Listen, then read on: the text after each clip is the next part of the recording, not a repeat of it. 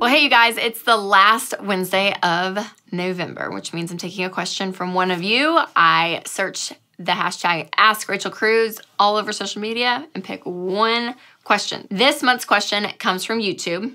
And Stephanie asks, we had a Christmas budget since January. Well done, Stephanie. But we ran into a problem, so our emergency fund has been dipped into. Therefore, the number is not as high as it should be. It's lower because emergencies have come up.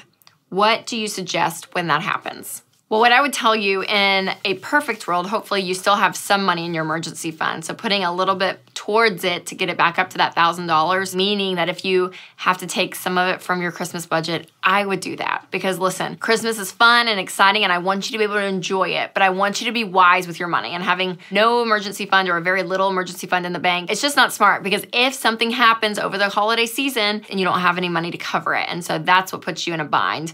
And so I would say take some of that Christmas budget, put it in that emergency fund. I promise spending less on Christmas this year and having that secure foundation under you going to be worth it. It's not fun because I know you guys have been so persistent and so diligent, so well done. Thanks, Stephanie, and hopefully it is a wonderful Christmas season for you still. So remember, you guys, I am looking for questions on Instagram, Twitter, Facebook, YouTube with the hashtag #AskRachelCruze. So ask away.